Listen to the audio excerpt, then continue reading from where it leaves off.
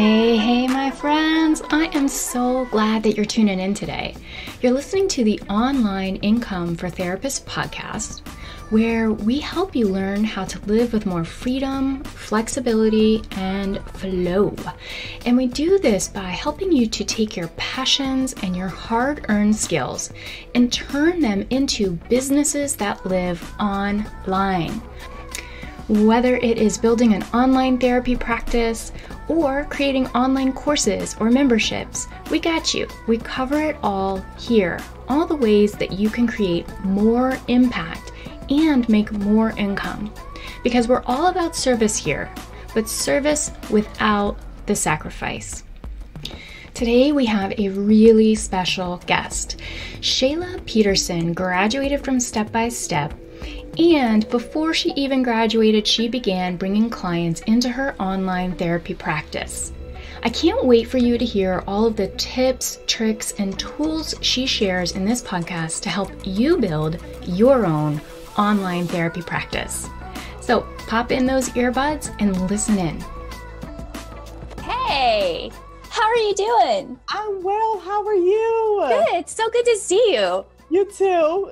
I get to see the videos on the online, on Facebook, but this reminds me of teaching a little bit. I know. All right. So we're already recording, but we're not live. So I'm just going to record this and then later I'll upload it to the podcast in the group. Very cash. And my goal is really for all of the STEP grads to be able to give tips and tricks to the OTGers about how to build their practice, and then to share about the course and what was helpful, all that kind of stuff, so they know if they want to take it. That's the basic overview. You got to first tell me, how are you doing and where's your practice at right now? Doing well, of course, busy, but that's to be expected. And so where the practice is at, I have 5 regular clients, 5 weekly clients. And as you know, I started towards the end of the group in terms of pretty much, I guess, launching my private practice. Yeah. And for people who are listening in, Shayla was in the June, July. Yeah, June, July, 8 weeks. Mm-hmm. June, July. Yeah, the June, July. So the most recent one. Yes, the 3rd cohort. Thank you. But I know that in my mind that the class was 8 weeks or the course was 8 weeks. So I was going to open the private practice in August. Got you. Second week of August was my goal. It was, I knew my birthday was coming. I was like, I'm going to do like you suggested, about sharing with your friends what you were doing. So it was really just this intro to this is this new phase in life. This is what I'm doing. Oh. And because I was doing the work, coming to the coaching classes every week when you would share the content, I would do it then. I mean, I was up late, but I knew that this was something that I wanted to do. So it's no different as if we're in college or we're taking a CEU when we're doing that work. And some may apply and some may not. But if you go ahead and do that, it's that step by step. So then when you get to week 8 or week 6, you really have done all of those things and it preps you for the practice. Yes. And it's so hard I've taken a lot of online courses and I know I'm super gung-ho in the beginning. I'm like, yeah, I'm doing my work. And then about midway through, I'm like, nah, I'm going to just listen, but I'm not actually going to do the work. How did you stay motivated to keep putting in the time week after week? And I said it before too, it's the coaching call. So that once a week, I put that on my schedule. I didn't, put any clients during that time. I wasn't out in the field. So I knew Monday at 9 a.m., have my coffee ready and be ready to, connect with your peers and also to hear your feedback. Cause I think I learned a lot by hearing other people's questions. Yeah. And then also coming with my own questions and update. So it was just there's some accountability here. Not that anybody was checking for you, but it was more okay, I know I asked this question last week. I need to do that work so I can come back and share with my peers what has happened, what worked or what didn't work. So those coaching calls is what kept me on track. I think if it wasn't for that, I wouldn't have done anything. It just would have been the money down the drain. I'm not going to lie. Yeah. That's what we're finding with online courses, that if you don't have that live component, people just don't get it done. And I get that because I've bought those classes. So I've seen that money go down the drain. I always tell myself, well, you have lifetime access though. So one day you could change your mind and do the work. I'm not going to do the work. No, life happens. You don't go back to it, but if you do it right then and there, and it is that life component, I think that was very helpful. So how did you get your 5 peeps? How did that happen? Okay.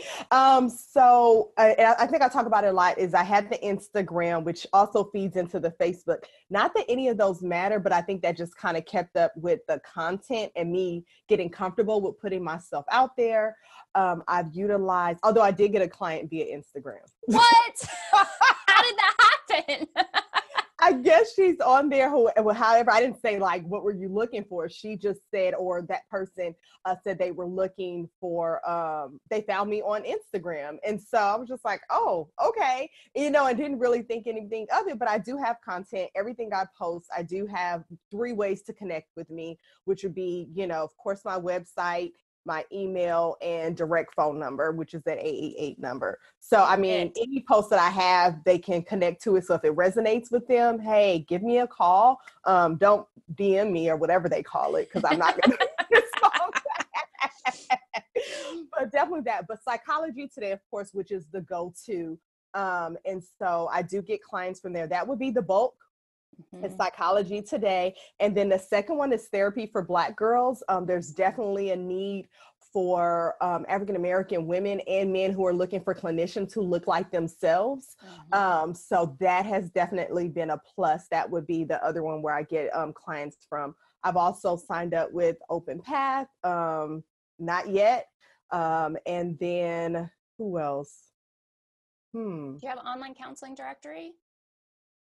No, I do not. I need to get that one started. I saw you talk about that one. So online look, I'm taking notes too. We're doing some coaching right now. Yes, that would be, and Therapy Den. Therapy Den. Yes. So what's your niche? So for people who are like, all right, we keep hearing about the niche. What's your niche? Okay, so my niche is professional women or students balancing work, life, motherhood, being a partner, all of those things in one. I think what we've learned is we've gotten this whole mentality of like, I want to do it all, and then even this whole thing is there a such thing as balance? And I'm not saying yes, there is, but what I'm saying is some things are going to require a little bit more than others. We might spend more time on our career. We might spend a little bit of time with our family, but if we have some tools, some techniques, and if our mental wellness is in place, we can do that. And so those are the people that I have seemed to be attracting. And those are the people that I want to work with. And I want to say that it's really clearly stated in, I guess, the copy on my website, because that's literally what I hear. They're like, oh, you were speaking to me when you said I was feeling overwhelmed, like there's just so many things to do and it's not enough hours in a day. And my brain is just frazzled. How do I get some skills? How do I get those tools? How do I do this? Because I can't operating like this. You're the best copywriter. I'm telling you.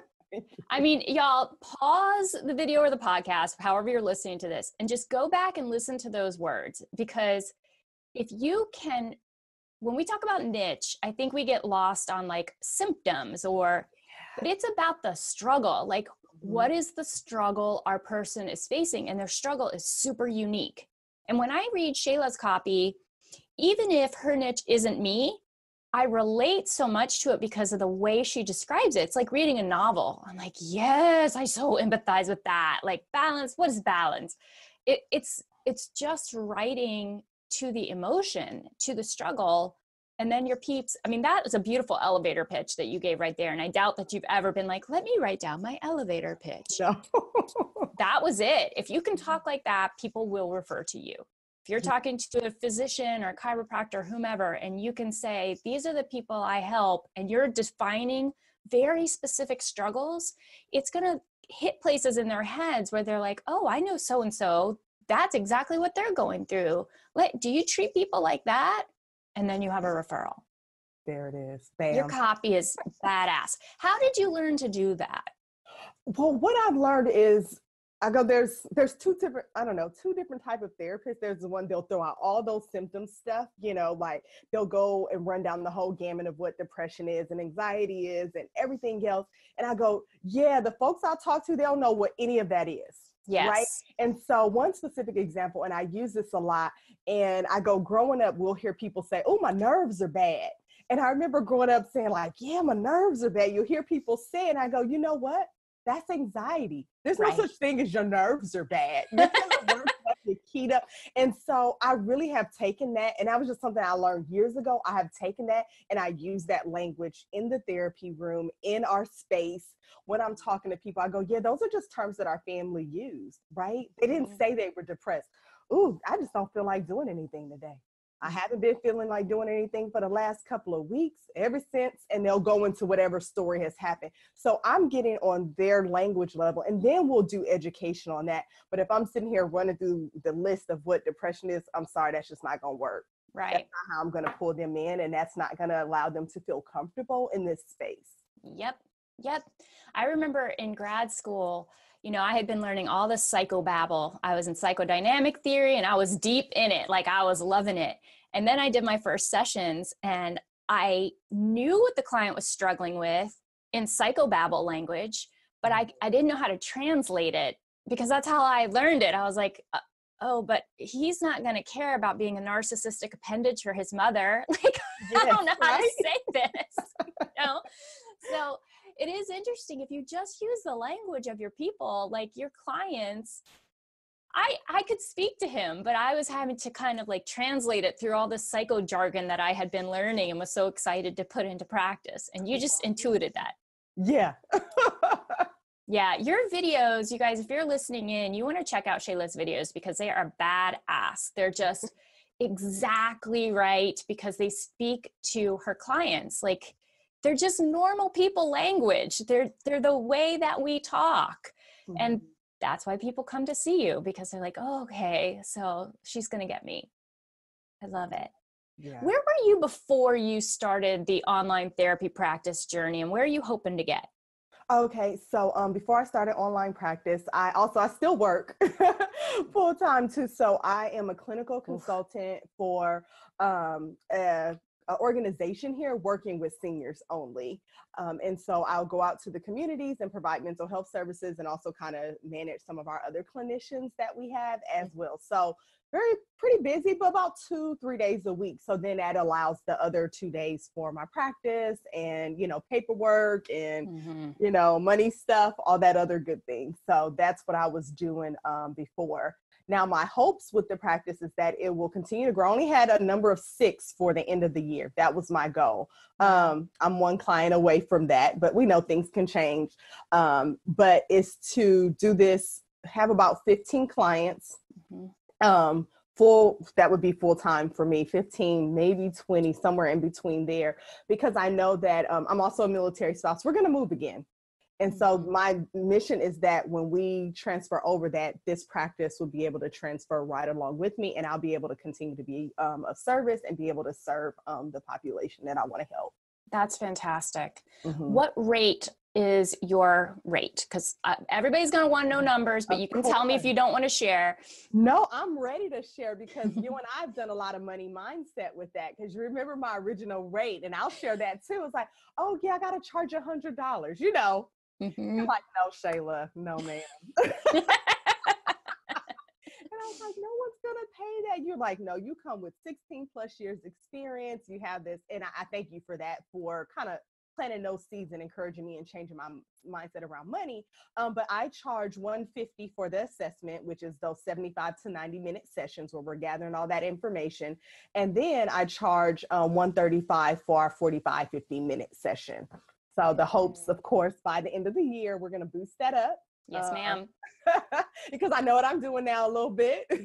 Yeah. So it'll turn into, of course, $150 for the session and then $165 for an assessment. I love it. And I love how clearly you plan things out, that you set benchmarks for yourself. You know, you really think it through. So this idea of I'm going to have 6 clients before the end of the year. And I love how Laura Long often says, like, let's set goals that you actually have control over. So since we can't control the 6th client, what can you control to generate more business? What can you be doing to make sure that that 6th client's going to come in before the end of the year?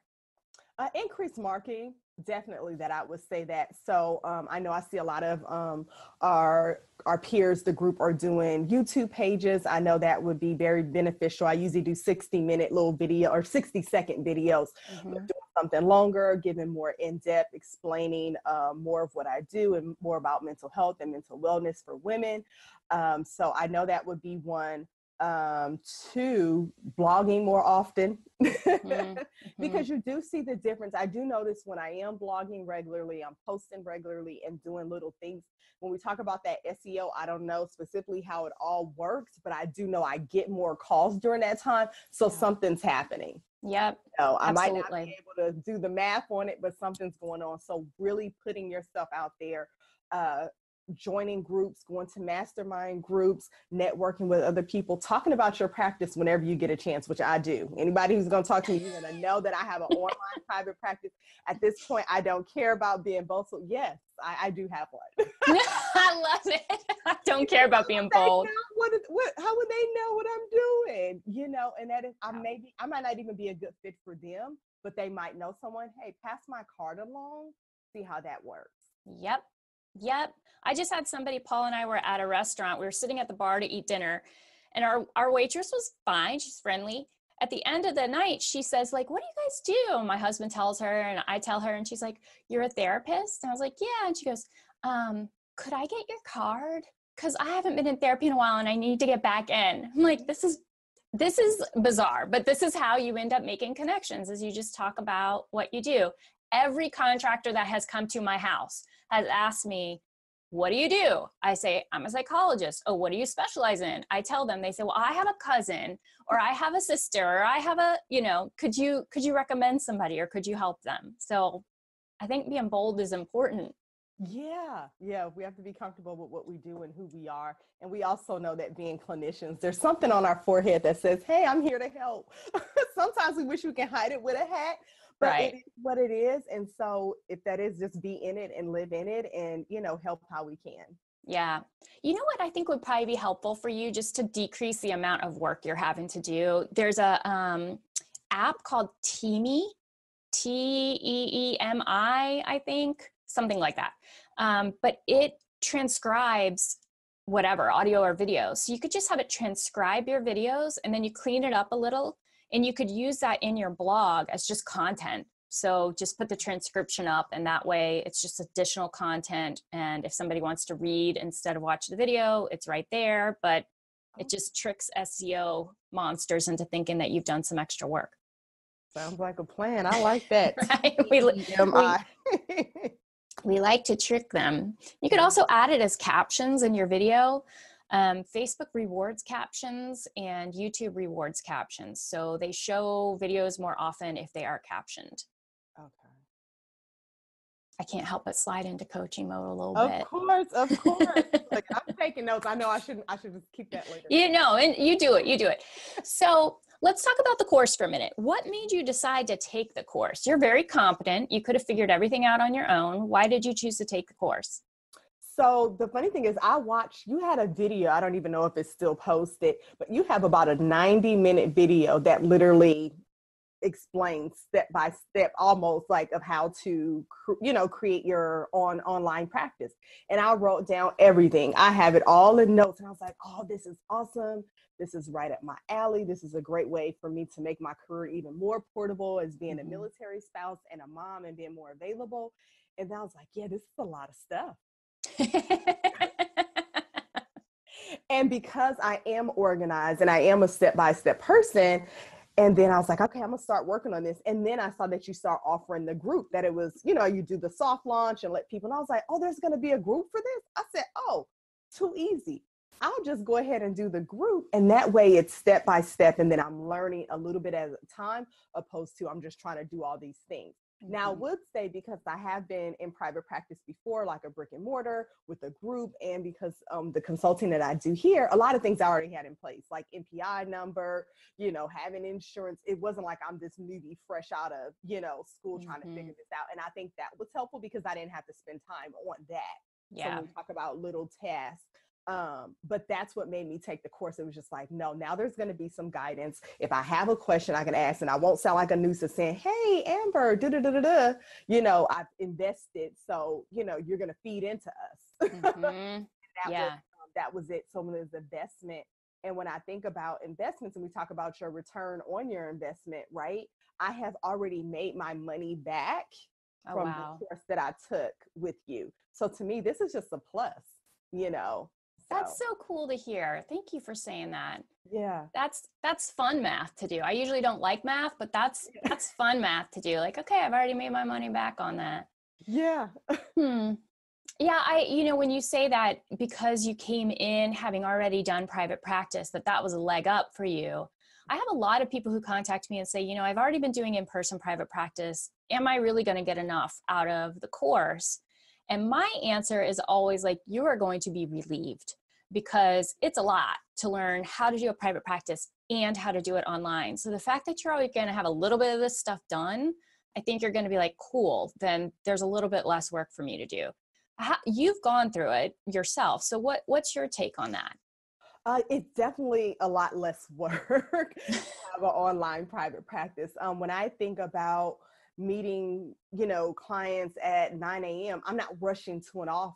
I've either already dropped off my child and here I am. So I like that. And then the freedom. So when we talk about freedom of having a private practice, when we talk about being in like a brick and mortar where you have to show up at the office, we talk about that being freedom, but not really, because you have to go be at an office somewhere and you have to stay there. And I don't know if you have it set up like a home, but if you needed a nap or you needed to do something and that's not at your place, you have to leave there. When you're at home, everything is there. You can throw some dishes in real quick of all those things. So, I mean, the real flexibility, this is it, So I don't know. I think, did I answer the question? Yeah, you did. And you're making me think, like, today is my wedding anniversary. And so I have, thank you. I have you guys in the morning and then I have 2 clients in the afternoon, but the place we're going is only 2 hours away and they have Wi-Fi. So we're going to drive in between and then I'm going to set my little office up there, do my 2 sessions, and then I'm free and clear. Yeah. I love it. I love it. It is so, so nice. Yeah. So let's do a little of advice giving. So for newbies who are thinking about taking the course, or even who aren't, who are just going to set this up on their own, what would be some pieces of advice that you would have for them to really get going and to be successful in having an online therapy practice? Really to make sure, one is that when they're signing up or thinking about signing up, that they could find time for those coaching calls. I think that's going to really be key. I don't care if you're good at reading and carrying out tasks. I think the coaching calls, that peer mentorship, you getting advice, you giving out the advice and them taking it or suggestions, that's going to be key. 2, checking with your board, already thinking about that, what state that you're in, making sure that, this is something that your board is okay with. I know we're moving towards it. A lot of them are, but just making sure that they're okay with that. Did I write down a note for that one? Oh, you're so on top of it. You had notes and everything? I did. Well, because I know you were going to ask about money and I wanted to make sure I gave them real numbers, because I see in the group people ask about that, and they go, well, is it gross or net and all this? I was like, well, I know how to play gross and net. I know I have an S corp and money goes into an account and I pay myself. But what I do know is I can tell you things have doubled from the first month when we talk about, what was that, July? I wasn't supposed to open in July. Opened in July.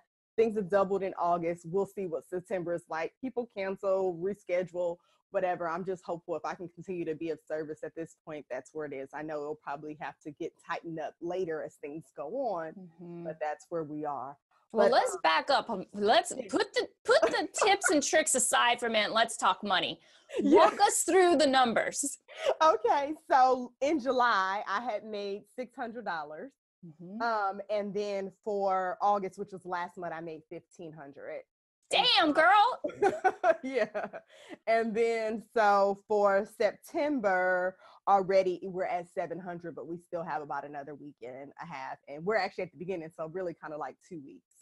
So that. You weren't even supposed to be seeing clients yet. I know. I really wasn't. So that's why I'm telling you, like, do the work, attend the coaching calls. One drawback I would say for me, once I was doing it, so you share forms, right? Mm-hmm. You get them when you're part of the group. I literally had like a friend create my forms for me, all pretty with my logo, like, you know, thanks Amber for this. And then because of the system that I use, you can't just upload those forms. So you literally have to, and I think a lot of us had kind of ran into that, like cutting and pasting, which is fine, but be prepared for that when you're getting your first client, where I wasn't. How long did it take you to cut and paste everything in there? I would say if you kind of block off about an hour or two, because you're literally just making those sections. And then I know they give you in simple practice, there's like, you can make it a yes or no, a drop down. I'm sure mine isn't perfect, but it's there. Yeah. And so they can click it. And when I see that form, it looks right. I know that they've answered the questions and we can proceed with our session. So that's another thing too. Like once they do start seeing client, making sure that those things are in place, because it's going to reduce your anxiety that all those forms are done. You know, for me using that system, I can't speak for, you know, eye therapy or Theranos, but I know with Simple Practice, you know, their card is already on file. So, you know, once they put their card in, that they're really serious about their appointment. So I remember having like one of my first clients and they didn't have their card in, but I still made myself available. They didn't show. So I know now if there's not a card in, we're not meeting. I'm not even showing up on the system. And, you know, you can send out reminders to them to invite them back to the portal for them to fill out everything that they need to fill out. So just little tips, but that would be further along in the course for them. But doing the work, attending the coaching, connecting with other clinicians. So this is such a great time for networking and meeting. And so I'd start doing those virtual coffees. In my mind, I read this somewhere. I don't know. I cannot find this information anywhere else. Maybe I made it up. Maybe. So I have met some cool people. I mean, you know, Julia, of course, you know, she and I connect. We have a meeting later on today. And Julia is somebody else who is in the course, you guys. Yes. And then there's Ashley. And so Kathy. So all these other different people that I've made connection with, and we're helping each other out. You know, like, oh, well, how did you do this? And so now the course is over and we're still talking. We're still connected. Well, what did you do? Well, how did you do this? Oh, I see how you posted these things. Maybe I should try that. Please, by all means, if it works, use it. So it's such a great support system that you get afterwards. And that's just going to be up to, you know, them and your personality and how you want to do it. But I think it's great because if they're licensed somewhere else and you get a call, you can say, hey, you know what? I might not be a good fit for you, but I have a friend that's over in New York, a good therapist friend. She'll take care of you, you know, or I have one in New Orleans. I have somebody in Florida, whatever it is. So I think it's a great time to start a network also while you're building, so you don't feel alone, because we don't talk about how private practice can feel lonely. No joke. Yeah. You know, I just, on one of the podcasts I was recording yesterday, I was talking about the things that you need for an online private practice. And the very first one is community to me, because we haven't been doing this long enough, most of us, to have thought through all the things that we don't know. We just don't know them. Yeah. And so then you run up against something funky and you're like, oh crap, I don't know. I don't know how to sort this out. If you ask a brick and mortar practice owner, they're not going to be able to give you useful advice. You need to go to people who are also doing this weird thing that you're doing so that they understand all of the mechanics and the nuance of it. And you guys are building that peer support right now, right within step by step, which I love. It makes me so happy. You're the second cohort to do this, where you've created your little group and you've continued meeting after the fact. Yeah. Such a great support. Yeah. Even getting on there now and, you know, people posting what they're doing and just us cheering them on, like, oh, this is awesome, and really supporting each other. So I definitely appreciate that. It's been really encouraging just to encourage others and also to get the feedback as well. Yeah, I love that. And that's one of the things that I think is unique to the step-by-step group. It's so much smaller than OTG.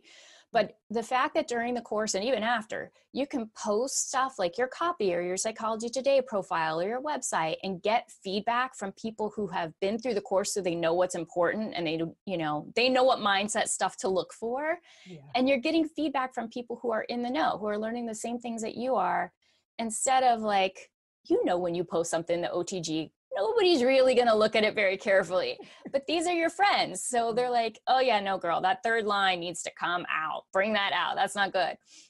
Exactly. Yeah. They're going to give you the real, because the bond has been formed, you know, Yeah. we've met. So it's a little different where in OTG, there's the people who want to get into it where we went through the course already. Yeah. So, yeah. Awesome. Oh, I just love you guys. Any other like tips or tricks that you would offer people who are thinking about building an online practice, or maybe who are kind of already in it, but are like, how do I fill it? Where are the clients? One, I would say, I think it's definitely my mindset. So it's just like whoever needs me, they're going to come to me, but then I'm also going to make myself available, meaning that you're going to see it in the information that I share. I'm going to connect with other people. But as I'm saying this, something else popped into my mind and I lost it just that quick. Oh, Shayla, why did you get a brain fart?